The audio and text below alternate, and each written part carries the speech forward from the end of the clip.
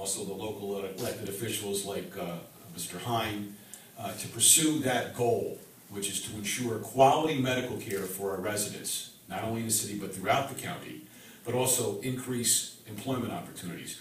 Michael touched on something which is also very important to me. My mom lives right around the corner from here. I grew up here on Andrew Street.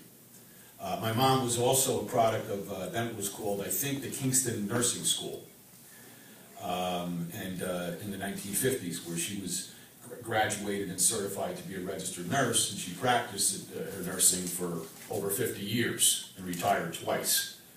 I myself, my